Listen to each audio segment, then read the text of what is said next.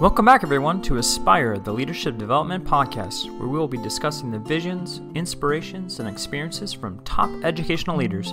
My name is Joshua Stamper, and you can connect with me on Twitter or on Instagram at Joshua_Stamper. Aspire listeners, I'm so excited to have my next guest, who was a contributing author to my new book, Aspire to Lead.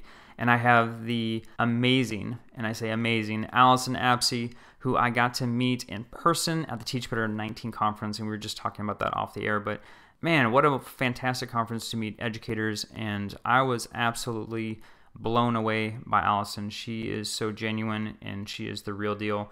She's an amazing leader and administrator, author. She's just absolutely fantastic. So Allyson, thank you so much for not only being on the podcast, but being a contributing author to my new book. I am so honored. I am honored to just learn alongside you and from you, Joshua. And I'm just so proud of you and excited for your new book. Well, I mean, I got to talk to you a little bit about books. You know, when we were at the conference, you have some amazing literature out there. So you've got Through the Lens of Serendipity and The Path to Serendipity, but you also have a journal and you have a children's book. You have like all serendipity in education pieces.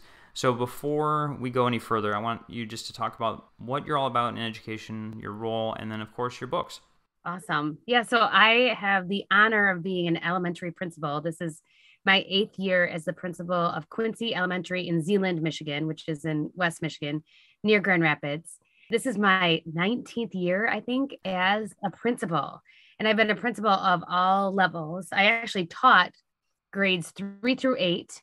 And I've been a high school principal, junior high principal, elementary principal, just like a different kind of weird trajectory of how I ended up where I am. I had the honor of being a leadership coach for my district. And I am an educator wellness coach through an organization called Opportunity Thrive that is in West Michigan. So just really love that opportunity to walk alongside educators to help them be like the healthiest versions of themselves.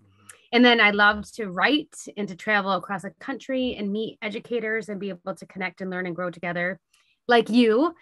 And so I fell in love with the idea of serendipity way back in the year 2000 after I saw a movie called Serendipity starring John Cusack and Kate Beckinsale. And for me, it became more of like a mindset of like, if we go through our lives looking for happy accidents and beautiful lessons in everything we experience, we have the potential to live so much richer, more fulfilled, more effective, happier lives. And really, like, you know, I'll be in the depths of a sorrow and I will not be ready to look for the serendipity in the situation. I will not be ready to look for the beautiful lesson or happy accident. But even that like glimmer of hope that lives within me, knowing that I'm going to become more because of everything I go through, really, I think can help us all get through the tough times and, you know, the great times and everything in between. So I just feel so honored to be on this journey alongside amazing educators like you. Allyson, that's so kind of you. And I love your message. I love everything you stand for. And for those who are listening, if you haven't had an opportunity to listen to previous episodes, I've had Allyson on the Aspire podcast several times, and she's just provided so much wisdom. We talked about restorative practices. We talked about leadership and how, you know, for any aspiring leader, what you need to do to kind of help that leadership journey. And I've learned so much through all of your words and your books and your literature. So thank you so much for all that you do. And I'm super excited about this episode because we get to talk about your contribution, which is about creativity. And that's something that me and you haven't really talked about. But, you know, when I was looking for authors to put into the book for contributions, I really wanted to have folks that helped in my own leadership journey. And I definitely right away thought of you, Allyson. And honestly, I could have asked you to write in any of the chapters because I know you have so much experience in all these different things, and you've helped so many leaders get to where they wanted to go and help them in their goals. So in regards to creativity, if you wouldn't mind, I don't want you to, of course, speak about the entire contribution, but if you wouldn't mind talking about creativity and how you use that within your own leadership journey. Yeah, no, felt so honored that you asked me to be a contributing author. And this topic is really so close to home because I think creativity, we don't recognize what an important part it plays in our overall wellness. and that we're our best versions of ourselves when we can get creative and get spontaneous and take risks and try new things. And really in the contribution, I just highlighted 3 different tips to open the door to creativity in your leadership. And actually there's a 4th tip, a little bonus at the end. But the concept of like, we can't do everything all at once. So as we gather these great ideas, whether you're an aspiring leader or an early career principal or leader, or if you are mid-career or like me, 19 years into this leadership journey, just gather up all those ideas and keep them in a list that you can pull out when you're like, I need something to get excited about, a new project, or I need something to support my staff or support my students or families in different ways. So just develop a file of ideas to consider. It could even just be like slips of yellow legal pad that you just throw into a file, and that when you're feeling creative, you can just take it out and leaf through, because I think it's really important. And that's tip number 2, to really focus on one creative idea at a time.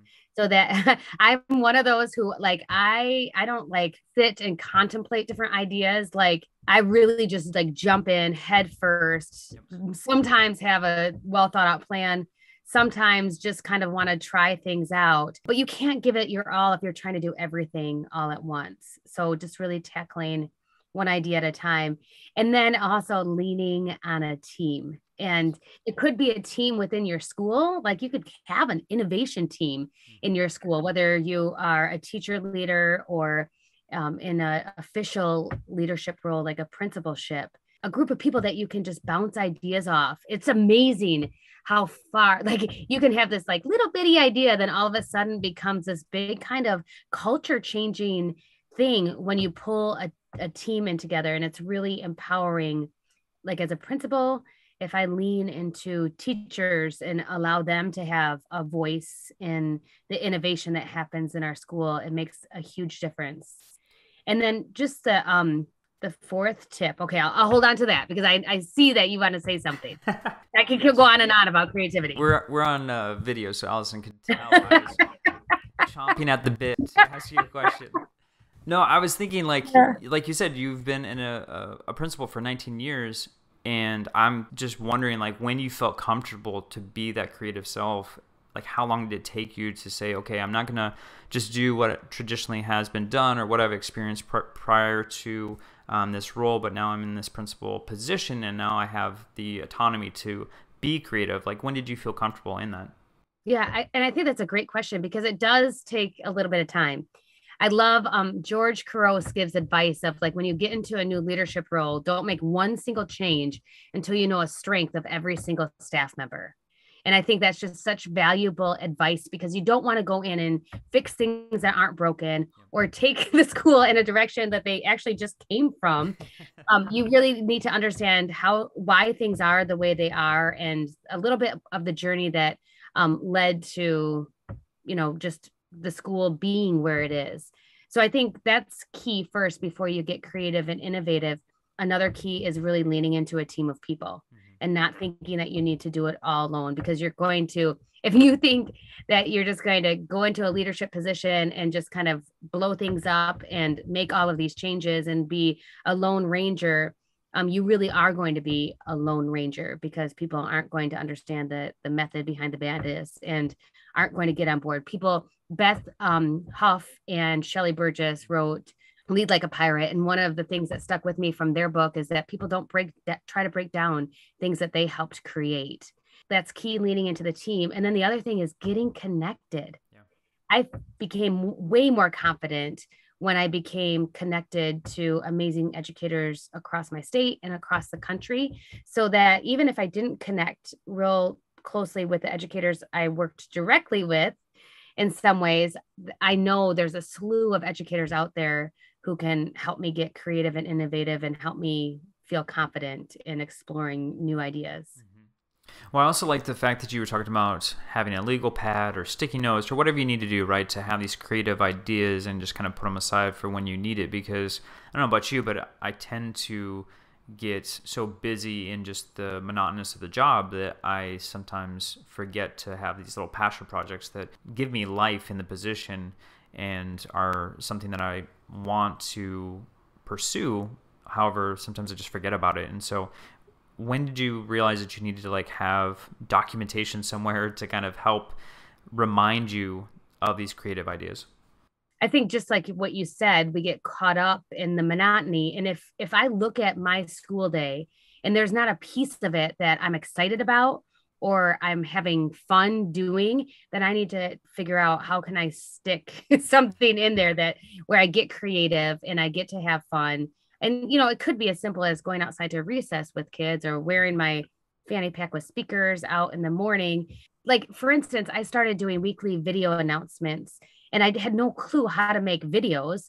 And they are so ridiculous and sloppy when I first started. And it's just been a journey over many, many years. And I'm not saying they're professional by any means right now, but I have a lot more skills now in creating videos that I used to. They're way less clunky. I'm much more efficient with creating them. I know what is exciting for our students in creating them. And I just jumped in with both feet. Like I didn't wait until I took a video creating class or that I knew how to do things perfectly. And I think sometimes as leaders, we want to have all those ducks in a row. And sometimes it's good just to jump in and experiment. This podcast is a proud member of the Teach Better Podcast Network. Better today, better tomorrow, and the podcast to get you there. You can find out more at teachbetter.com/podcasts. Now let's get back to the episode.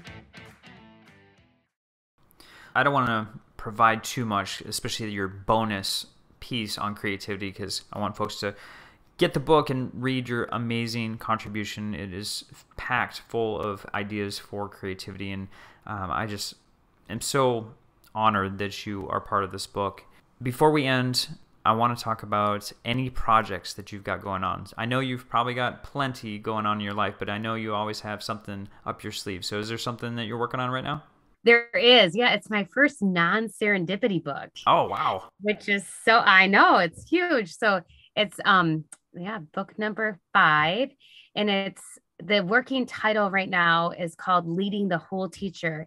And it takes, some of the components of the whole child movement and then layers that over how can we create an environment that helps teachers be fulfilled in all the ways. So there's healthy relationships, there's a healthy workload, they're appropriately challenged to grow and to take risks and where they feel valued. And if we can create schools where all of those things take place for teachers, like what incredible environments they would be. When I write, I learn and reflect, and it's like ultimate accountability, right? To put it in a book that you write, like you better live this out day and night, Allyson. So it's just been a very fun journey. And I write the books like I'd like to read, which are conversational and full of stories and just pulling in as much inspiration as possible. And I haven't got my hands on Aspire to Lead yet. And I am excited to read